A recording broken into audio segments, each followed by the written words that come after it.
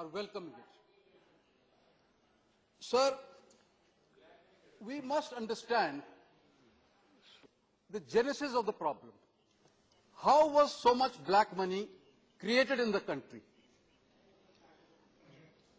I go back to the time of Mr. Nehru, and many of my friends sitting across would recall, there was an allegation that Mr. K.D. Malviya had taken 5,000 rupees for elections and he had to resign.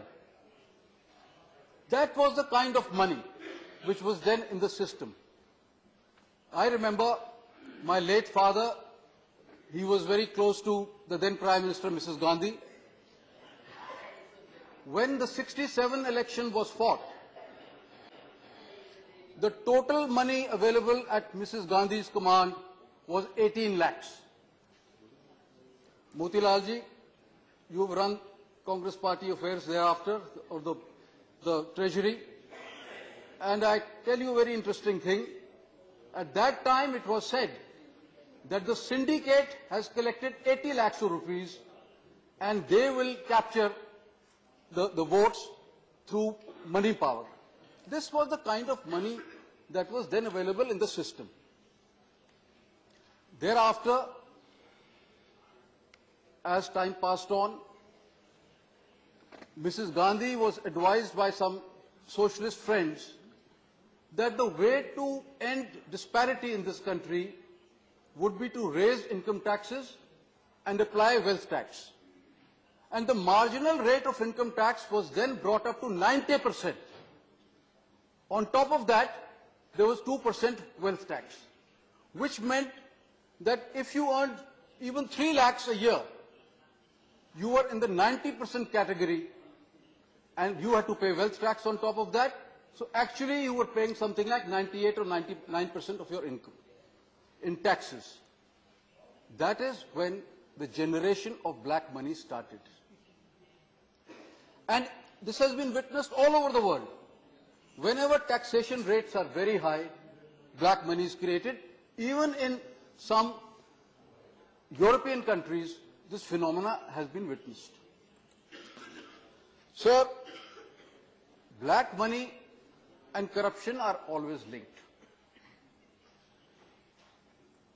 As I said, moving on from Mrs. Gandhi's time or towards the end of her regime, one started hearing of some scams, whether it was the rag import scam or some defense deals which were then talked about, or the Russian wheat deals which then were very much in the news. Black money started getting generated and it started, this cancer which came in, started affecting all organs of society. But the real impetus to this really came in the last 10-12 years when we saw the Commonwealth scam, we saw the 2G scam, we saw the coal scam, and that is where huge bribes were paid, which are always in black, and the generation started, and the resultant bribes went into the real estate sector where the boom came and more black money got created. That, sir, created a parallel economy which was creating havoc in the system. And the government has to correct this, because if you don't do it now, your future generations will suffer. Sir, this also started creating social tensions, ostentatious display of wealth. We are witnessing today how a wedding is taking place in the south. All this is creating a lot of tensions in society. And as I said earlier, that this black money has affected every organ. Be it our politics, elections have become so expensive, and it hurts everybody. Be it the media. Today, all of us are victims of the paid media. That is the biggest expense at election time. So obviously, the Prime Minister is duty-bound to correct it. Sir, this government and the Prime Minister announced river cleaning program. This is also an extension of that. The river of the economy is being cleansed with this step. Sir, the money that is now going to be collected or which is now being deposited in the banks will be used to fund the farmers, small businessmen, startups, and all that section which requires the need, which is in need of bank finance. Sir, I agree, this has caused a lot of pain all around. My state is also suffering, everybody is suffering. But sir, I just want to give one or two examples.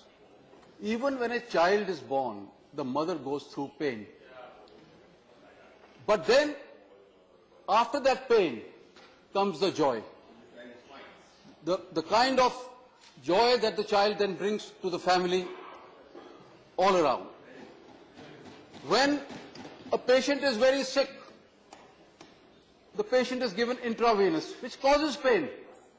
But it is that intravenous injection which eventually cures the patient. This is what the government is trying to do, and I am sure our future generations will reap a lot of benefit from what the government is doing. Sir, as I said earlier, I empathize and my party empathizes with those who have suffered, and I have a few suggestions for the government. First of all, cooperative banks have now been barred from giving money. Sir, this is causing a huge problem to the farmer. My Chief Minister has written to the Prime Minister. Sardar Prakash Singh Badal has urged both the Finance Minister and the Prime Minister that please allow the farmer to go to the cooperative banks to change his money, and this must be done immediately. Second, sir, private hospitals are not being allowed to collect cash. Of course, the statement made by one of the secretaries was that they can convert money. But it's very simple.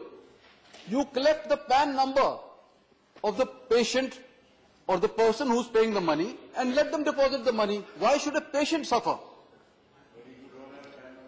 Sorry? Then how will you collect 3-4 lakhs in cash?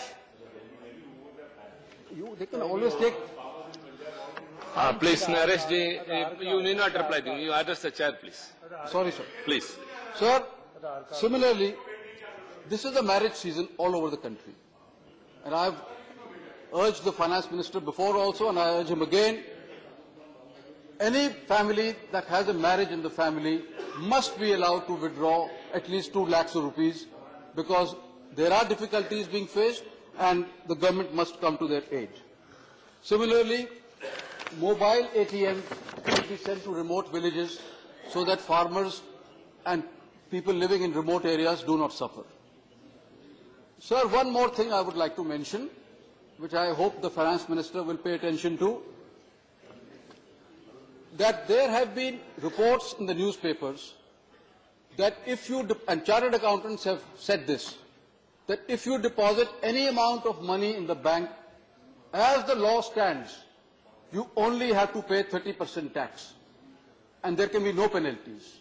The Honourable Finance Minister has said that there are 200% penalties, but chartered accountants have given their opinion that as the law exists today, unless they come with a retrospective law in the next budget, as the law stands today, there is no such penalty. I would hope that the Finance Minister would reply to this point.